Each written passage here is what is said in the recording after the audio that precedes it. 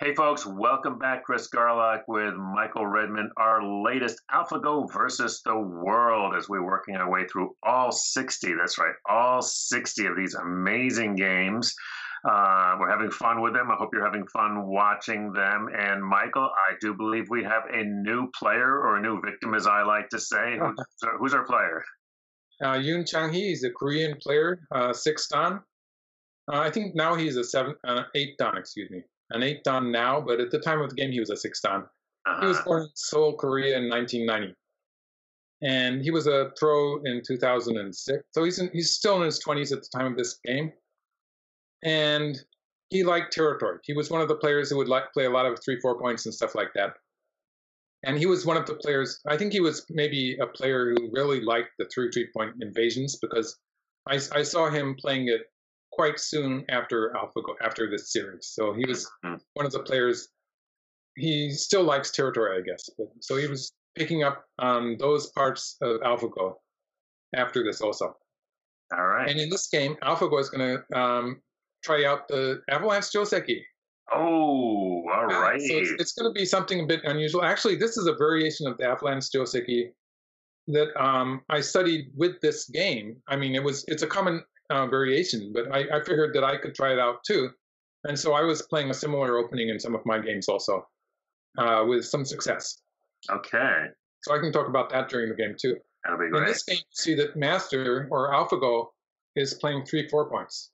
So you can see it has black is playing 3-4 points. This is a slight difference. It's not like it in other games. It was playing a star point and then playing a 3-4 point. So see that it's doing different things, and it plays a large Shimari. So that's what I like about this series. AlphaGo is allowed to play various openings. It's not confined to just the one. And white plays a Kakari, black plays a. This is quite standard up to this point. And this is a point where nowadays you would still see people doing this kind of thing, maybe. This would be perfectly normal. Actually, it's probably more popular for white to play the low Kakari now, when black has the low Shimari and upper right corner. It's a very subtle difference, but I think when black has a large Shimari on the fourth line, like at the mark point, then it's more likely for white to be playing the high Kakari. And when black has a low Shimari, as in this game, maybe it's a bit more common for white to play the low Kakari. But it would be very difficult for me to explain to you why that is in logical terms. It's sort of like it's just something that's been working for us, but we don't really know. We can't spell it out. So black plays here. It's good job security for us, Michael. That's okay. Yeah. And white goes for the Nadare. And so people really don't like this Joseki because it's so complicated.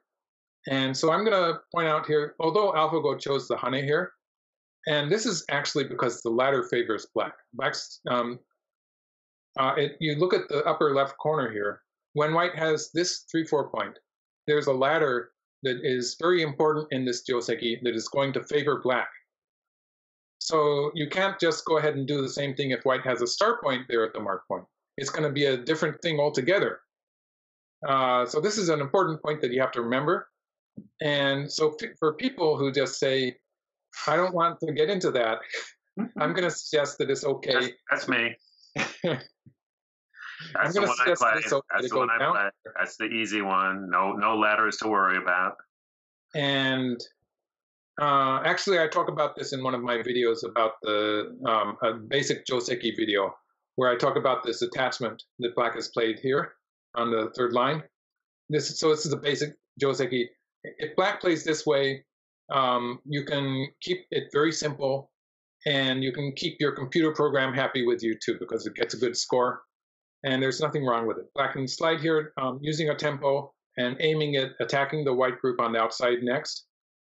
This white group is not so strong. Of course, the black group is 100% alive, and there's later on black will probably start with a move on the side somewhere around here, and be looking to play the key point here later. And so that's one way black can do it. It's a decent amount of points too. It's not a tiny corner. It's a 15-point corner. When black plays this attachment here, in almost all of the variations, if black keeps it simple, black's going to get something like 15 points. That's why people play this. Black's getting a visible advantage for playing the cornerstone. So the local advantage is translated into about 15 points. So that's why people like to play this move, because it's so easy to understand that black has gotten something out of playing the cornerstone. Mm. So I'm going to suggest this. Also, if you want to get sente, it's also possible to just throw once more and play away, because the corner will be completely alive, even if white covers here. But in a position like this, when the right side is still pretty much open, I would feel happy to play here. And later on in the game, even playing this move, jumping up to the fourth line, would be an effective move for black to start surrounding the right side, maybe in the middle game, later in the game. So that's the solution for people who don't want to get into the avalanche, because it is a joseki that is fairly complicated.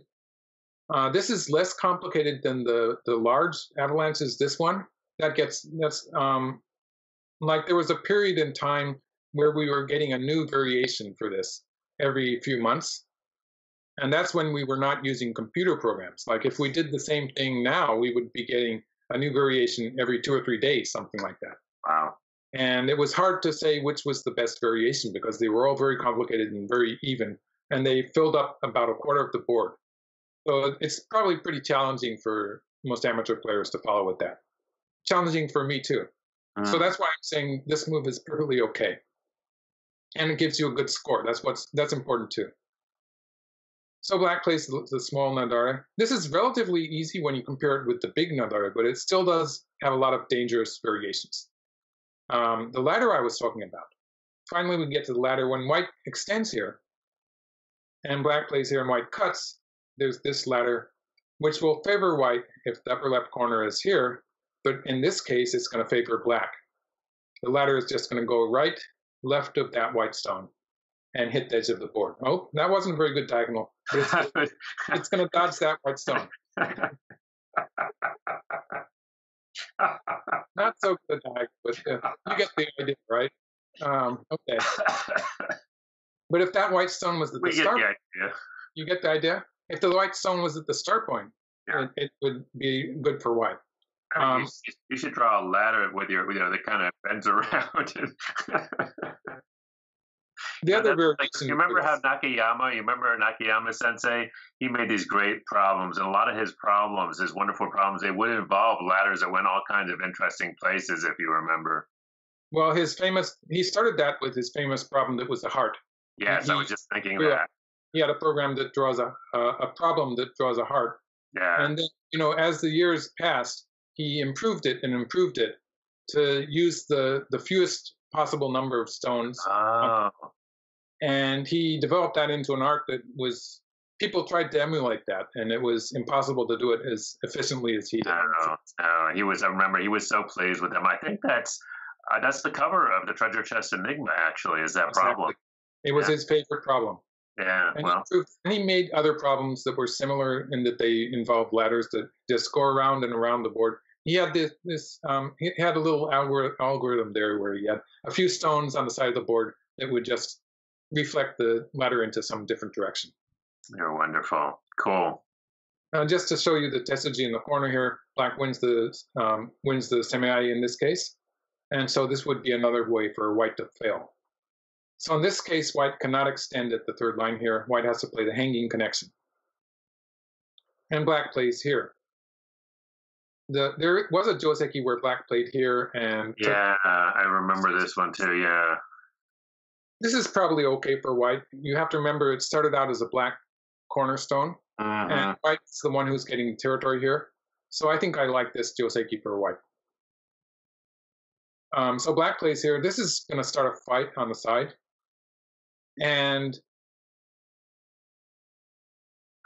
black did play around with the order of moves here just a little bit, but it turns out it's okay for black to curl first and then extend. The other order of moves, there are very minor issues with both ways of playing it, but it's nothing really to worry about. And we get to this, almost always we're going to get to this point. And it turns out this is good for black. And we didn't know it at the time. In fact, we didn't know it for a while until we had computer programs that gave us winning percentages. And for instance, AlphaGo is giving black a 56% winning percentage, which is a few points better than the starting position. Like AlphaGo gives black at 6.5 point komi, AlphaGo gives black something like 52, 53%. And so black's winning percentage has gone up a little bit, probably winning by one or 2 points. But what I found to be really interesting is that with this move, this is the one move that computer programs definitely do not like. This is the move we've been playing for decades. And for a while, we were still playing it after this. And this is the one move that computer programs do not like. Like Leela Zero doesn't like it. AlphaGo doesn't like it. Wow. And what do they want? Sometimes they will suggest this way. Okay. This way, black gets. This was actually an option. White sacrifices the 2 stones, or if white extends here, black will play here. So this was one way to play. It looks okay for black to me. Another move that I found really interesting is that this was suggested, and I think this is probably an even fight, where, for instance, something like this could happen. Maybe a peep. And it branches out, like there's a lot of variations. They're like 1/10 of a percentage point different from each other. And so you just let the program work on it, and it changes gradually. So white can connect here or cover on the second line. I sort of like covering on the second line just because white can peep here later and take away most of the corner territory. So this reduces the corner territory to something like less than 10 points. So it's a pretty big move as far as territory and white's potential eyes on the side. But it gets very complicated. There's a number of possible variations stemming from this. I found it very interesting that this was the suggested move by both AlphaGo and Leela. And it's something that I wouldn't be surprised if it's going to change as the networks are updated, because it did change before. And so it's something that seems a bit fluid, but I'll say it again. This is the one move that is pretty constantly given a bad score. So already it's 58% for black, more like 10 points on the board. And surprisingly enough, AlphaGo does not continue. In the exact same board position, I immediately ran out here. Right. This is the Joseki move. AlphaGo leaves it for a bit. I played this move in exactly the same board position. So I have a very strong memory of that. And white plays here. This is a surprising move. I would rather play a kind of a pincer. I guess a modern player would be thinking of playing moves like this, or maybe like this. People don't pincer so much anymore. But I would be thinking of playing a pincer somewhere around here, maybe. That might be interesting. Or a pincer here. There's some complicated variations when stuff like this happens, which could work in this board position. But like I could I could talk about that for the whole day, and I'd confuse everyone, including myself. So I'll just go ahead with the board position for a bit.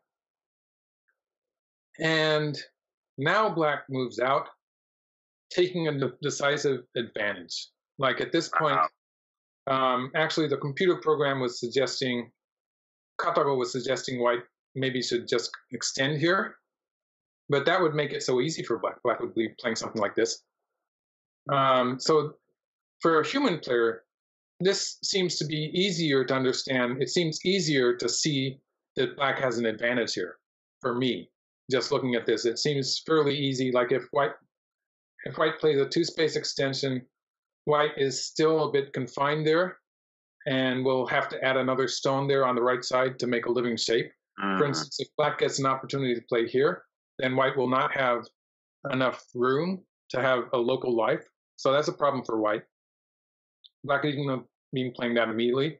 White really wants to make use of curling around here as a forcing move, but the problem with that is that black has this forcing move here, and it means that black will be able to take out this stone, which is a bit painful also. Yeah. So something like this could happen. This is okay for black. Even though white did get It was significant that white got that free space extension, but black's getting something back in the center of the board.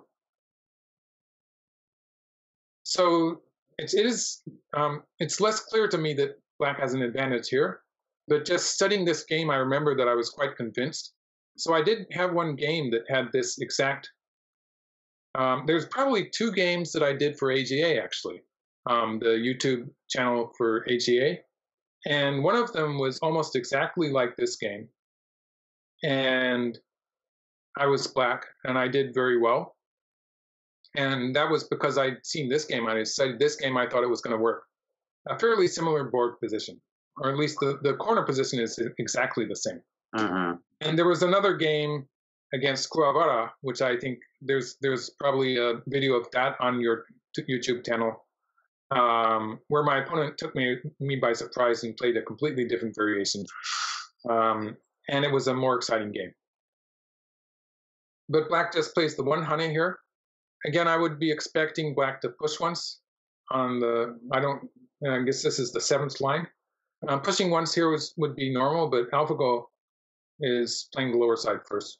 At this point, AlphaGo is saying that black just has this huge advantage, something like 66%, well over 10 points on the board, something like 13, 14 points on the board already. But you can see that though, right? I mean, he's got that huge corner. All the other stones are working. It's the fact that this group is just pretty strong. With that, there's that point which is going to be an eye here.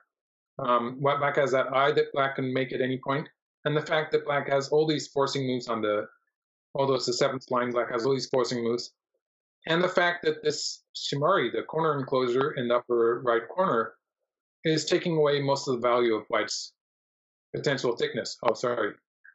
I probably should have done that with. But isn't part of the problem, Michael, that once again, and I'm trying to see some patterns here with these players, is that once again you've got white has got these two groups. They're not going to die, but they're not going to do anything. They're not going to attack anything. They're not going to make territory. They're just going to live.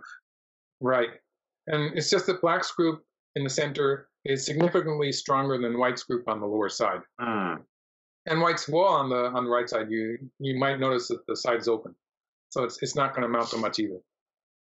So it's just that black is just controlling so much more of the board area. Like every side you look at, you see some black stones sort of controlling it, like all over the place. It's hard to find white. The only area white is controlling is this area in the lower left. Right. And that happened without white doing anything that really looked that bad. Yeah. It was kind of a natural sequence there. And AlphaGo is just one step ahead of white every time. And that sort of adds up to make a significant difference. Wow, it's a beautiful.